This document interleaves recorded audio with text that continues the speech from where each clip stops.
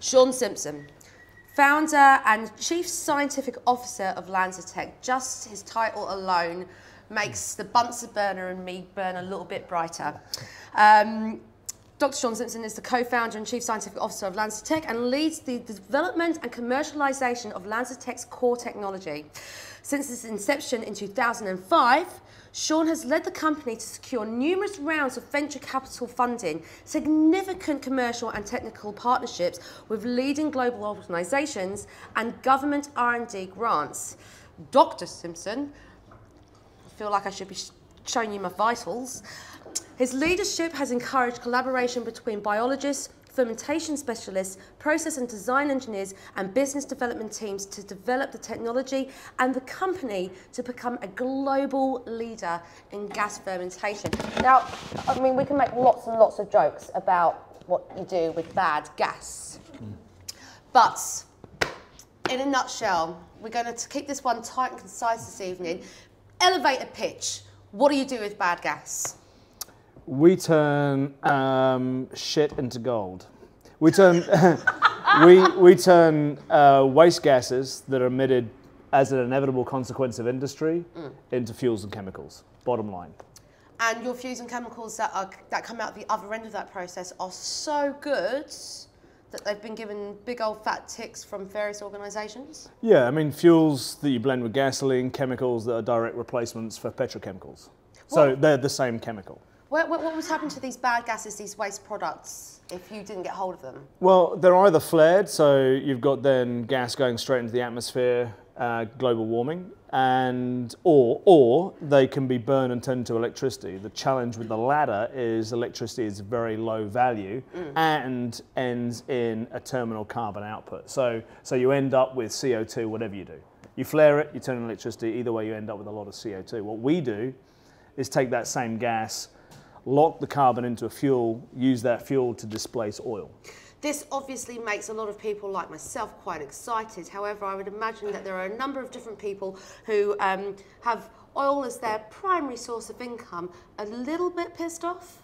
Not really. You know, that's always a fallacy that I mean, to me, it's in part fallacy that the oil industry wants to protect its resource and protect the use of oil. We've got investment from oil companies because they recognise that they want to be part of a next wave, whatever that next wave looks like. We're not going to threaten the oil industry in the next 20 years. No way. Yeah, I mean the oil industry today we consume 85 million barrels of oil a day. It just blows your minds, doesn't it? You'd have to scale from here to hero in a way that's beyond anything the world's ever seen. So it's not going to happen. But we do represent a very new paradigm in the production of fuels and chemicals. Explain to me how you ended up doing this. I mean, it seems the stuff of, I mean, the future is now, essentially. When did this idea arrive? Was it something that you had a eureka moment, or was it a collaboration of like-minded, awesome people? Yeah, I mean, it's kind of one of those things that sort of evolved a little bit out of circumstance, out of knowledge, and out of luck. You know, there's two of us that started the company, myself and my co-founder Richard, and we were working in a company here in New Zealand, a company where it was one of those situations where you're working in a company, it's a great way to learn how not to do business. You know, it's sort of, this thing's falling apart around your ears, but it's not your company, so you kind of sit back and watch the car crash and think, well, if I was driving this car, how would I not crash the car? So that was part of it. The other part of it was we were working already in the biofuel space, but we were thinking about using wood as a resource for making fuel. That was kind of our project. And through that project, we started to understand something of the economics of making renewable fuels, low carbon fuels. And so we're in this kind of car crash and we understand the biofuel business, yeah? And our eureka, I suppose, was not to say this industry needs a new technology. It was rather to say this industry needs to think about the resources that are used to make low carbon fuels in a very different way. Because using wood is great, but wood turns out to be kind of expensive. And so if you use a different resource that's not expensive, that would be better. What would be even better if that resource was available today, and what would be even better still if that resource didn't need any transport. And so if you're thinking about all those things, what are you thinking about? You really end up thinking about wastes like landfill, or wastes like the stuff that comes out of industrial processes. So it's available in large volumes, it's pretty low cost, and it's available in a single location. And so therefore, if you look at those two things, what technology unifies those as a way to convert that into a fuel? And it's gas fermentation, because the waste in a landfill can be turned into a gas. The waste coming out of industry exists as a gas. And so then as biologists started applying ourselves to because we only knew biology, what biology would allow that to happen? So what's confusing me thus far is you've got the scientific brain. What kind of relationships what did you do to get the money to make this happen? Who have you slept with? Well, my wife mostly, who's here, and that's been enormously enjoyable. Well done. Good work. I'd love some tips. But yeah, I mean, look. At first, we started a company with nothing. We both got a bit of a sort of a goodbye amount of cash from the company that was crashing, and that wasn't very much. It was literally, you know, sort of small thousands of dollars, and so we started up really going to people, raising money from day one. We had no money, and we were proposing a technology that was going to end up looking like an oil refinery. Yeah, it's very attractive. I mean, that's what, putting lipstick on the gassy pig, really, isn't it? But it's also, you know, it's very unusual, because you're going to people saying, we've got no money, but this this is going to be the next big thing. You know, we're going to be the next Exxon, and so. We at first approached loads and loads of people. We approached venture capital, we approached angels, we approached government, and everybody just laughed in our face. Wow! And you got to get used to that. How long was that process? How long was that while people were laughing at you? How much of a laugh did you get? That was about 6 months of laughing, which of course, you know. I think we lifted a lot of people's morale. But eventually what we ended up doing is going to a small science company here called Biodiscovery, and we went to them, we said, look, we need a lab, we need to get started. How do we get started in your lab? What do you want? And they wanted to actually invest in us, which was great. We hadn't heard that before. And so they gave us a small amount literally a tiny amount of money just to get going, just to prove the concept. Because at that point, all we had was a piece of paper in which we had a bunch of chemical equations written out and say, look, it's definitely going to work. That's a really compelling business model, eh? but so we weren't business. You should have turned up with the Bunsen burners and all of the crazy stuff that you find in high school laboratories. Now, see, but that's a P-lab, so... Which that's what would have been a good way to fund the business. So this is the question that gets asked most at Startup Grinds. This is what people really want to hear. How do we take this initial idea that we have so much faith in, we really do believe in, but we're finding it? Did you ever lose faith in those 6 months that maybe we should give this up as a dead horse? You know, is it worth flogging? Was there any moment where you just really thought, you just felt, I can't sleep with my beautiful wife anymore, I'm that depressed, this is taking a toll? That never happened. But there was, you know, it was tough. It was, of course it was tough, but what we gave ourselves effectively was a time frame. We started the company, I think, in March, and we said, right, our aim is to get paid by Christmas. That's our aim. And so if we don't get paid by Christmas, then we give it up. We had a bit of money. My wife, thankfully, was working it, and so, you know, the bills were getting paid just, and so you just kind of eke it along, yeah. And that's okay. And for me, it wasn't about losing faith. You couldn't lose faith if you gave yourself a timeline, because you said, right, for this time period, I'm going to stick to this no matter what. And then all the times people said no, it was really understanding why they said no, and going through that discipline of understanding all the questions they asked, having answers to all of them, and then keep going back and pitching. So really knowing, what you're talking about, knowing your shit, really. Yeah. So that whenever somebody has a challenging question, you can just, boom, this is it. Yeah, but also pitch in a way that you avoid the challenging question, or you open the question you want asked, and that's you don't go in knowing that, you learn that. Learn it along the way. And so let's talk about what you have learnt. Again, elevator pitch. Sean, from the early years, take us from the moment, not necessarily of conception, but where were you born? Where did you grow up? What has shaped you into the man that you are today? Okay, so born in Africa, lived throughout the world. See, I always expect somebody to say Tipuki, but it's never just Tipuki, is it? Yeah, lived throughout the world, educated in the UK, then moved to Japan, met my wife in Japan, much against the plan. Moved to New Zealand in 2002. Worked for a while in a company, started Lanzatech in 2005, and raised our first serious amount of money in 2007. Pretty concise, tight timeline. Far out. Were you always interested in science as a kid? Yeah, but as a kid, I really wanted to be a psychologist, which, looking back, was just, just showed how stupid I was. But then, on saying that, you have got an incredible track record with developing, building and maintaining relationships with people who give you exorbitant amounts of money. So there's got to be a bit of psychology at work there. Yeah, there's an amount of psychology. I mean, there's an amount of good fortune there.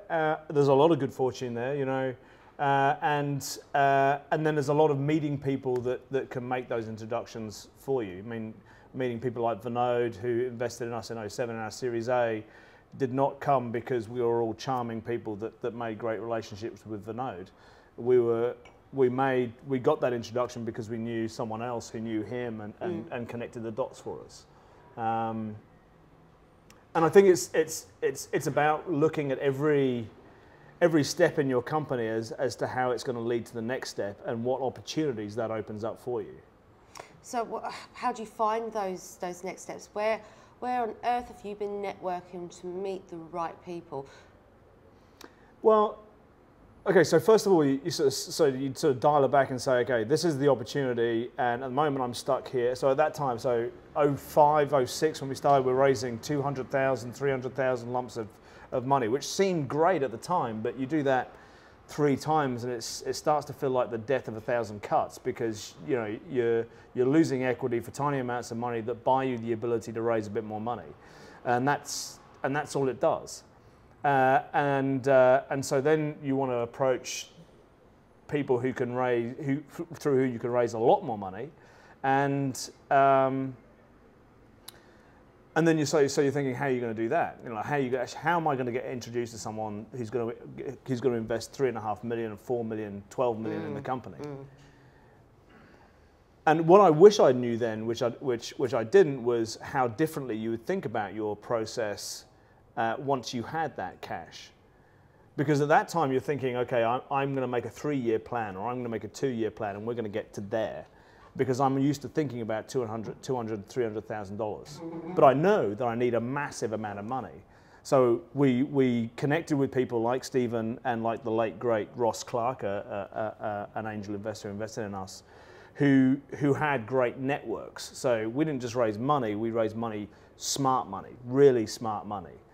Stephen's got probably the greatest network in New Zealand, Stephen Tyndall, and Ross Clark had probably one of the greatest networks in Silicon Valley of any Kiwi. And so through those guys, we had great connection here and great connection in the land of change, and that gave us the ability to ask for a large amount of money, which in turn gave us the ability to think about how much money, what we could do if we had a lot of cash. Yeah, this is something else that I've heard so many times during these talks. What could we do if we had? It's hard. It's hard. You know what you could do. How are you going to find it? And this is another question that I was really keen to ask you, and you've put it so beautifully. It's not really about finding the people to give you the $5 million. It's finding the people who can give you the $5 million and back it up with brilliant support, brilliant advice, brilliant networking, and they give more than just the dollar. Yeah, so you need smart money. You need, like, dollars alone are only half of the prize. So think about raising money into, venture capitalists will tend to think about investing in a company not in terms of the investment they're about to make, but in terms of the investment they will be making. Right. Because very few companies will deliver immediately on everything that's presented in their investment plan. Yeah, things change, the world changes, and growing technologies need to adapt, number one. Number two is, you don't just need money, you need the advice of people who have seen companies grow from zero to hero and know how to avoid missteps and to make the right decision. And people who've invested in you and who've seen that are very, very willing to give you very clear advice on what you should be doing. And so people with a strong track record of successful investment are critical. People with a strong track record of raising sufficient money or possessing sufficient money to fund you going forward, not just today, are completely essential. That is pretty much, we've had a couple of people talk and not answer that question as well as you have. They've often said, hey, look, money's money, it's what you do with it. But basically, I would have said that if I'd gotten $5 million from somebody. It's a pretty unique concept, but it's not, it's a unique concept that has actually been put into action, but it's not a unique concept. Has there been any competitors that you've had to sort of fight alongside? Or is it just such a young, burgeoning industry that you're finding more people being inspired by what you've done? Yeah, I mean, I think we've really led this industry in many ways. Yeah, so we've shown that this is an industry that is scalable. That's really important because we're producing fuel, and you've got to produce fuel at rates that look sensible to the fuel industry. Yeah. So you're not making Fabergé eggs, so you can't produce one a day. You're making fuels, you've got to produce millions of gallons. And so that's critical. And we've shown that this technology is something that can scale to that end. We've also shown that this is a technology that can not just make fuel, which is what our biological process does naturally, it can also make a variety of chemicals. And we developed the technology to allow that to happen. And that's required, one, a great deal of research, two, a very clear and, I suppose, dedicated patent strategy. And the IP strategy that we've adopted is quite aggressive, but I think necessary given the market we're in and given the opportunity that is presented by our process. How big's the company now? In terms of people, about 100 people. Far out. Where are you based at the moment? Parnell and Chicago, Shanghai, Small Business Development Office in Delhi. As you do. And of course, we all know that you're just about to jump ship. I don't see it as jumping ship. How do you see it? I think it's doing the right thing for the company.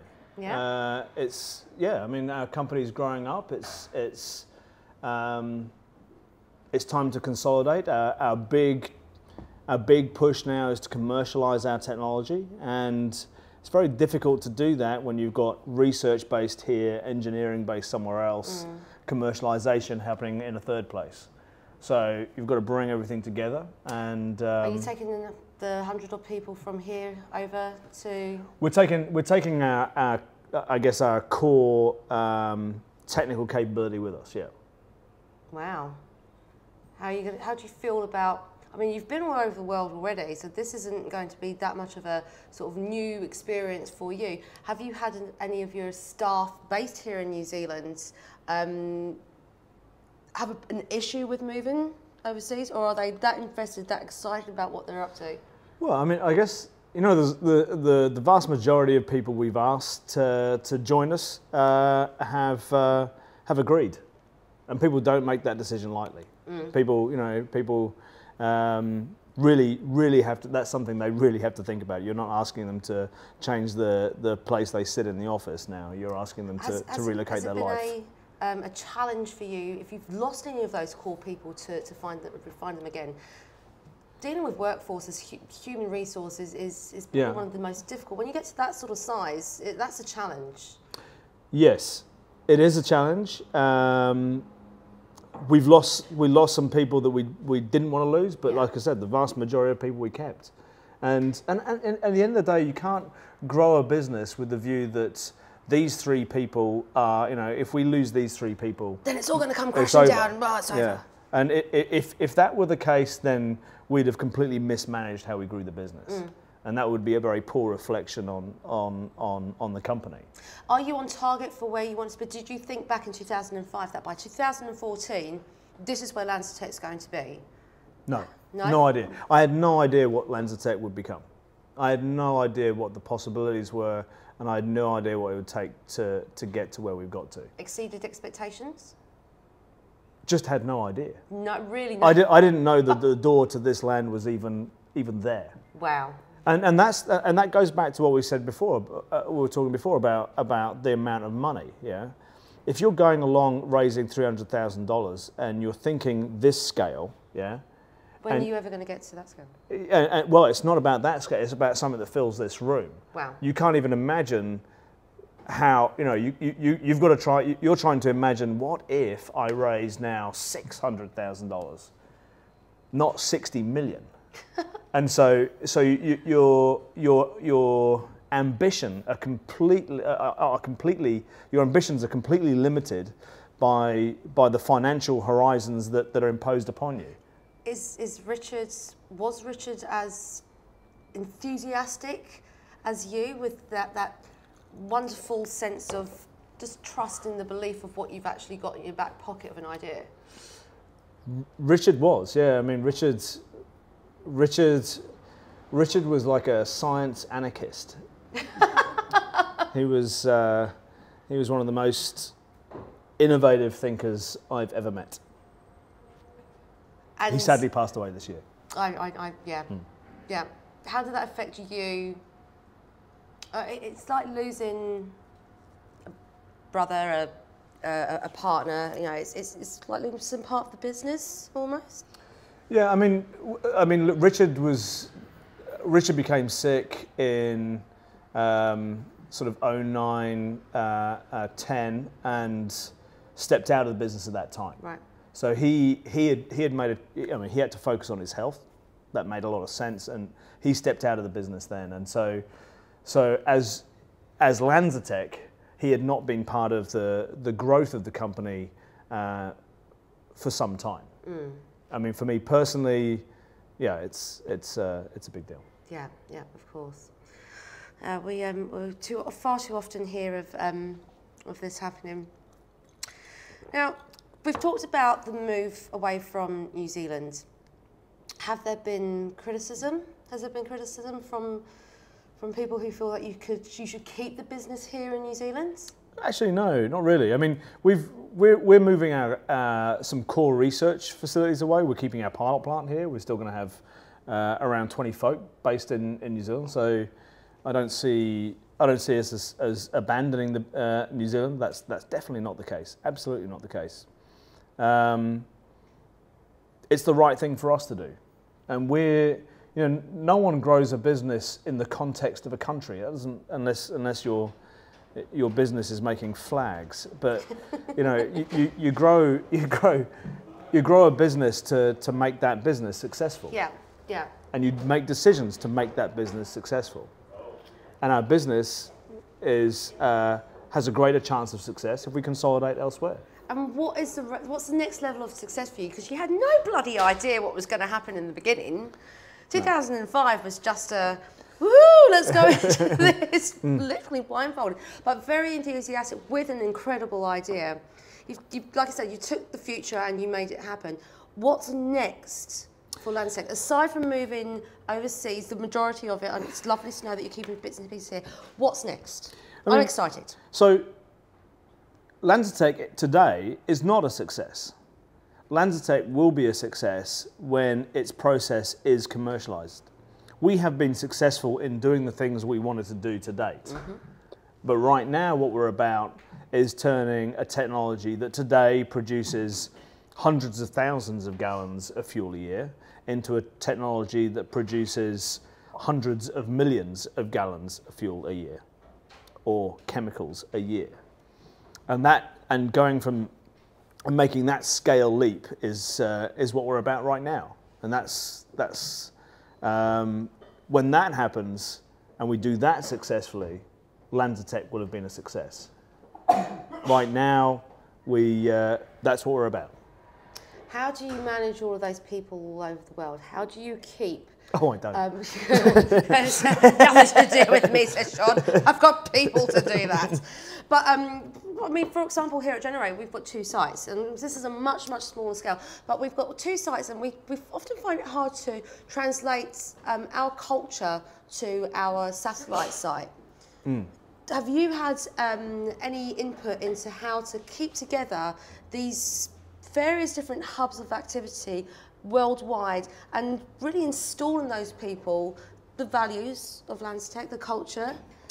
Yeah, I mean, communications is something you never get right. Yes, communication is something you always work on. You always have to improve, no matter what you do. And so, yeah, that's an ongoing continuum of challenge, I would say. And you've got only a scientist would say continuum. But it's something you've got to continue. You know, you can't ever stop working on it. You can't ever assume that everybody understands everything. You've got to constantly reinforce, constantly educate, constantly talk to people, and bring them back to core values, strategy, and focus. Yeah. What are the values of Lanzatech? Do you have your 3 words of? I mean, what we want to do is develop a technology that allows fuels and chemicals to be produced at low cost, and we believe in things like energy democracy. We believe in ensuring that industrial processes have a minimal or zero or beneficial impact eventually on the environment. Are you changing the world? If we commercialise our technology, there's a good chance we will be. God, I really am very, very excited about that. It's actually quite a privilege. God, I sound like such a brown noser at the moment. It's a privilege to speak to somebody who has such a vision. God damn it! Okay, stop it. Questions? Do we have any questions thus far from the audience? Take into consideration that once we do finish speaking, Mr. Simpson will be bolting out the door to yet another engagement. He's very popular. Very popular. Ladies, gentlemen, I'll stop picking on people. When you first started out, like being sort of from a technical background, how did you know exactly what your initial early adopters were, and how did you identify that target market? What was that? Sorry, my initial target market and the early adopters. How did you identify? Oh yeah, but I mean, look. So this is the stupidity in a sense of what we're doing. Yeah, there is no market risk. I don't have to have a customer for fuel because none of us arrived in a place in the last week without burning fuel. So the market risk doesn't exist. I don't have to say the person who's going to buy this is this person and they look like this and they're thinking this way. Yeah, so the market risk doesn't exist. What is real is a technical risk, and so as a scientist starting a business, it's ideal because you're saying, well, the risk is the technology. The risk is not the market. This is not, you know, if we'd come up, you know, unfortunately we didn't, but if we'd come up with Facebook, you had a technical risk to a degree, but then a market risk as well. Like, you know, why would anybody want to do that? Turns out everybody did. But for us, we're making fuel, and so there is no market risk. It was about saying, is this possible? And if the economics of this pan out in the way we want them to, we hope they will, then this will be a no-brainer, and it will be about us forging partnerships with groups that are seeking to industrial groups with the feedstock that's seeking to minimize their carbon and environmental footprint, and going from there. So they're looking to buy a jet fuel product that we can make, and you know, we only really sort of decided to get into that because we all wanted to meet Richard Branson. So anybody else? Hello. Yeah, just in terms of fuels. So aviation fuels, I've just heard, like, so fuels like a direct substitution for vehicle gas in the States, like. Yeah. So. Oh, okay. So you are going to change the world. I get it. So you can. So we make a fuel. It's called ethanol. It's the same as the ethanol that they make today in the US from corn, but we make it from residues from industry, and that fuel displaces gasoline. So opposed to corn ethanol, you're just going to have. So you don't lose food. You lock down carbon from industry. Hopefully. Yeah. You mentioned you had a clear patent strategy. When did that come into play, or when did you initiate that? Right at the beginning, when you were planning or starting out your technology? No, so again, you know, this is great advice from investors. So Vinod sort of gave 3 pieces of advice, and I've spoken about this before, where he basically said, patent aggressively, hire the best team, and get steel in the ground. And part of, I think, Khosla Ventures' motivation for investing in us was that we represented an IP play that was quite novel. We were proposing using very different resources for the production of a fuel that at that time that everybody was interested in. And so we represented a quite unique patent opportunity. So I guess that's when it comes to something as quite as unique as what you guys have put together. So patenting is, as I understand, a really painful process to go through. No, it's just very expensive. Painful. My books that equals painful. And is that something that investors themselves? Is that something that investors have ever had issue with initially because of the expense of patenting? Like you said, actually, that they're always looking to what they're going to be investing in the future rather than what's happening right now. No, in fact, I mean, it becomes the reason to invest. I mean, think about what is a patent really, you know, and to your investor, a patent is insurance. So you get hit by a bus, your team gets hit by a bus, they'll get written off because you've taken a company outing and the bus caught on fire, everybody's dead. What's the investor got? The investor's got IP. The investor's got is sure that you've been able to capture the essence of your technology and block others from accessing that space. Do you ever feel that you've lost some of your own IP to investors? Has it been hard to let go? No, not at all. I mean, and again, so that sort of comes back to dilution. Yeah, so you take on investment, you get diluted. For me personally, I take the view that our company is either going to be something massive or nothing. Yeah. So it's you don't start a company that has the potential to produce fuel with the idea that it's going to have a small valuation at some point and just get kind of bought out. It's either going to have a massive valuation, have a huge impact, and be extremely valuable, or have no value whatsoever. There's no middle ground there. And so if you're confident in the latter, then you don't mind taking a dilution hit upon investment because your 5% is going to be worth a shit ton of money. Oh no, how awful. Yeah. Anybody else in the room before I hit my next question? Oh my God, hands already. This is lovely. Go, shoot. Question about getting people on board. How did you convince people to join your team or convince your partner where you didn't have a market when you first started? How did you convince them to join? Like, this is a really... People to join the team as employees or people to work alongside employees? Yeah. Probably including your partners. Yeah, I mean, our partners we convinced with by telling them about our technology and effectively with data and IP and so on and so forth. With employees, I think we've marketed ourselves pretty well as a company. Are you pretty attractive to people? Do you have a lot of people saying, I would like to apply for this job at Lanzatech?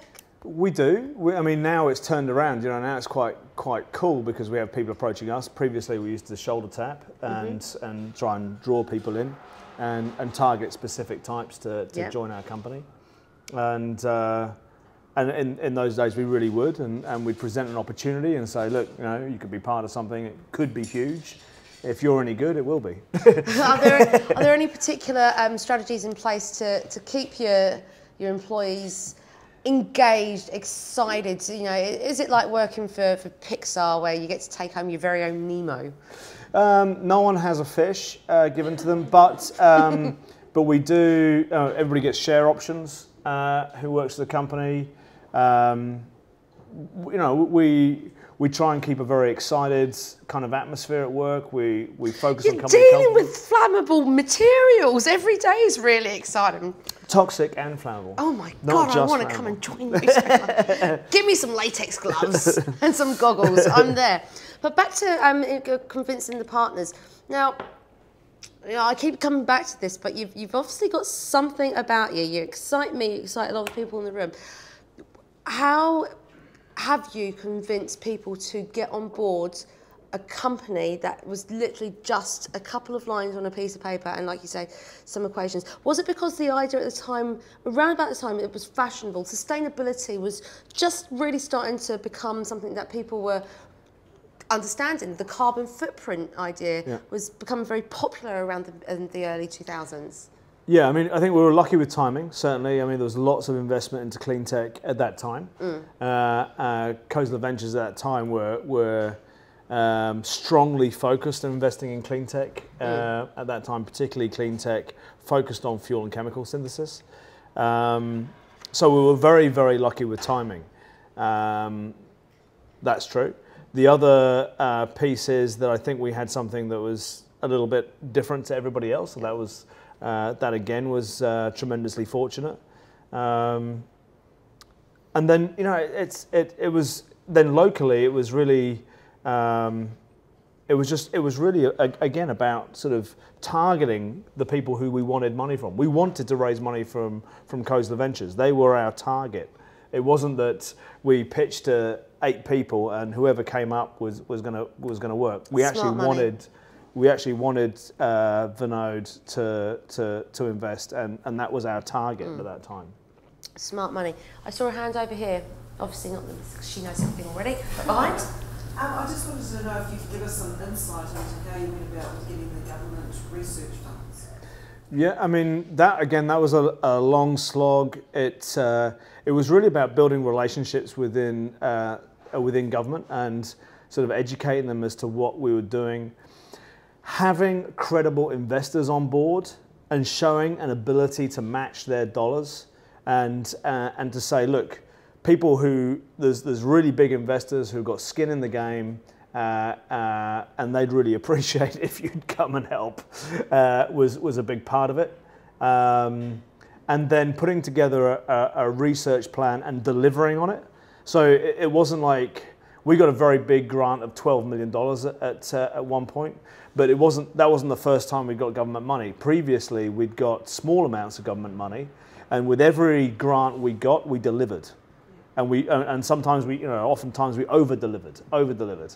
And so we built up a good track record with government, and then when it came to the very big grant that we won, we were again able to over-deliver in terms of matching funds, in terms of IP secured per money invested. And so for us, we feel very comfortable that we gave back exactly what we said we were going to do and a lot more. Has those relationships with government helped you in the US and China? They have, but they're very different relationships. You know, in the US and China, the great thing about starting a company in New Zealand, frankly, is that this is a very small country.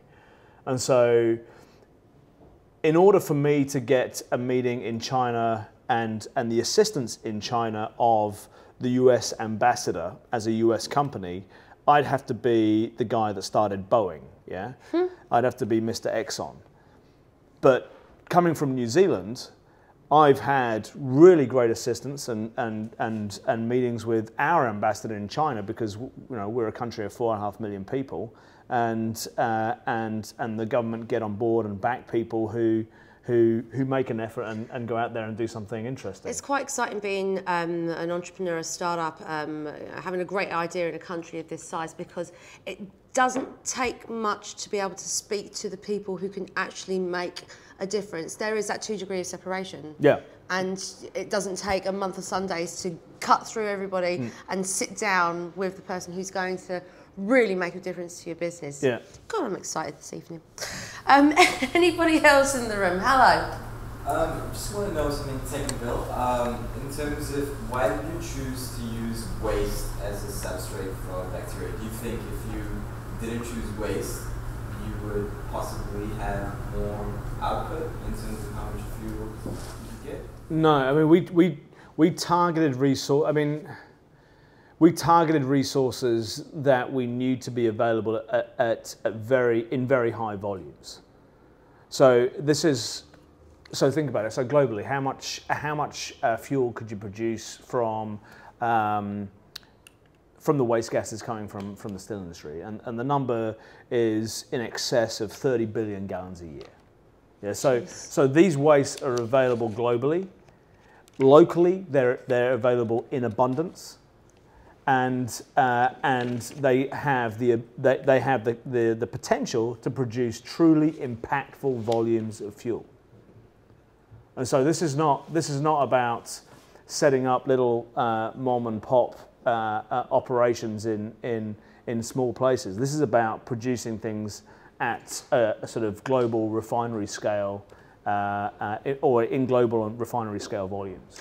Is it a technology that you could put into place in third world countries? Is it a technology that can be taken anywhere and recreated to produce this renewable energy source easily? Yes. Yes, ladies and gentlemen, it is. And so was that something that you felt when you got comfortable with your strategy and you had everything in place, that it was quite high on your list of priorities to be able to do this, like you say, on a global scale? So we're talking about billions and billions of gallons of barrels of energy. But I think refinery, I think of a very complex enterprise. I think of a very complex process. Yeah, I mean, this is, I mean, technically this is not so complex. I mean, from my perspective, I don't think it's so complex. But I think that, okay, so what I think is behind your question is so what's the motivation? Is the motivation to saving the world, or is it making money? Yeah, and it's neither. It's actually so few scientists get to see what they do mean something, yeah? Become something. Look, and I mean, the biggest thrill for me in Lanzatech is actually knowing that at first I had the process operating a test tube in my hand, and I put a bit of gas in the top, put a stopper on it, shook it about for a day or two, and then in the bit of liquid at the bottom, about the same concentration of the gin I have in there, I've got a bit of ethanol that I've made from gas with a bacteria. That's cool. That was really exciting when that first happened. And now I get to look at something that stands 20 meters above the ground, is attached to a steel mill in China, and makes sort of barrels of fuel a day. Now, for me, that's the privilege, that's the excitement, because as a scientist, that's the wet dream, yeah? You don't get to see your science turn into something that actually happens. We're having like science teenage dreams going on over here. It's great. It's great. We should have all been wearing gloves and goggles at one point. Anybody else in the room? Yeah, I've got a question. I suppose it's a question that might lead into another one. So it sounds like you can actually make this sort of ethanol from landfill. Is that correct? Yeah. Okay, so practically I'm just thinking that through. How do you do that? Like, I imagine a landfill, this big pile of waste. So do you put some sort of cover over this big thing, or do you shovel it into some sort of device? But yeah, so practically, how does it work? So think about this material as a bunch of waste hydrocarbons. So what is landfill? It's plastics, it's organic matter, it's rubbers, all this kind of stuff, all mixed together. And so what happens in many countries around the world, such as Japan, is they take that resource, and they don't put it in the ground because they're much more sensible than the rest of us, and they gasify it. What does that mean? It means they heat it up and they take that hydrocarbon and they turn it into hydrogen and carbon monoxide. So a gas. So they're burning the waste? It's not burning in the sense that you set it on fire as a flame and you produce CO2. Okay. They effectively combust it in the absence of oxygen, which means they produce an energy, they change the form of the matter from solid to an energy containing gas with a process. And so, and it's that gas that we can take and turn into fuels and chemicals with our process. Just to play devil's advocate, what happens to everything that doesn't turn into gas? That represents about 1% of the material. So it's your ash. Yeah. Yeah. So it's and that is then right down to a very small amount, and that can be used variously as either kind of stuff on the road or. Are we talking whatever. about completely recyclable landfill? See, I don't even think about it as recyclable. I think I think the waste is a kind of dated idea. It's kind of it's the stupid stuff that we used to do, or it needs to become the stupid stuff that we used to do, and so you've got to think of this as kind of an industrial ecology where the output of one thing becomes the input of another, and I hope that doesn't sound terribly idealistic, but it's really saying we don't accept that there's a waste. We don't accept that there's such a thing as pollution. We only accept that the output of this can be useful for something. We don't accept simply having terminal carbon all the time. Well, I'm subscribing to your church.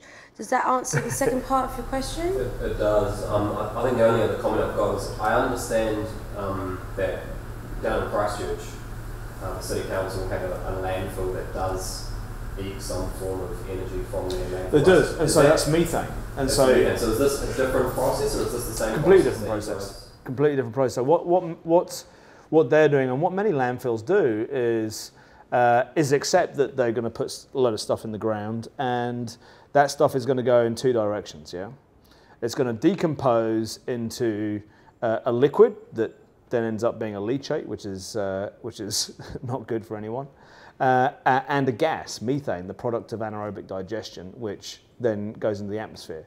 Methane gas is about 21 something times more powerful than CO2 as a greenhouse agent. So very, very toxic. So often people just flare that methane, but the more sensible people, like the folk in Christchurch, will convert that into a form of energy. Are they one of your competitors? No. No? Working Not alongside? Just it's casually just shaking hands? It's just different. Right. It's a different way of capturing some benefit from that resource. Okay. Anybody else in the room? Andre? Yeah, I've got a question. Is that right? I'm just not used to hearing you talk. You just give me alcohol and I love you for it. No, because quite an interesting one. If you guys actually doing anything to encourage or to drive the use of the ethanol as a fuel. Because I come from Brazil, so you might know that in Brazil it's widely used in cars run ethanol, and most cars Since 10 years ago, they actually flex so you can choose in a petrol station whether you want to use petrol or ethanol. So, of course, whether they don't get the ethanol through that they do sugar cane and do the normal process. But are you guys doing anything to drive the consumption into pushing your other industries like in New Zealand that's not widely spread the actual use of ethanol? Yeah. No, so we are not marketers of ethanol as a fuel. What you find, as is the case in Brazil, around the world there are mandates. So governments have stipulated that ethanol must be a part of the fuel supply, and we are a supplier of ethanol to meet that demand. And so we're not here advocating that everybody needs to put ethanol in their fuel. Personally, I think it's a great thing to do. But what we find is around the world there are lots of geographies where there is a mandate to include ethanol in the fuel, but there just isn't the domestic supply or production of ethanol, and so they're reliant on importing ethanol from places like Brazil where they produce it commercially at very large scale. Will that be your primary market to supply governments who will invariably distribute, or is it purely a private sector thing? No, I mean even in places like Brazil or in the US, it's the government sets the mandate, the fuel companies have to deliver on it. So you're selling to fuel companies at the end of the day. Okay. But for Lanzatech, that's one string to our bow. Yeah? Making ethanol is probably the thing we'll start off with, but making chemicals is also where we're interested in going. So last question from me then, if there's nobody else in the room. What would be your core piece of advice? Core piece of advice to the entrepreneurial scientist in the room right now, the person who wants to change the world. What's the one piece of advice these guys can take home with them? And me. Mainly me. Oh. I don't know. I mean, if you're going to start something, then just start it. You know, I mean, just think about our attitude always was that we really didn't have anything to lose getting something going. So that would be the first thing. The second thing would be think about how much money you think you need, and then try and carve out a piece of time where you imagine a world where you had 10 times that amount of money. And what would that mean in terms of your timelines, in terms of your prospects, in terms of the development of your process? Awesome. Ladies and gentlemen, it's been a very, very enjoyable and enlightening evening for me. I hope it has been for you as well.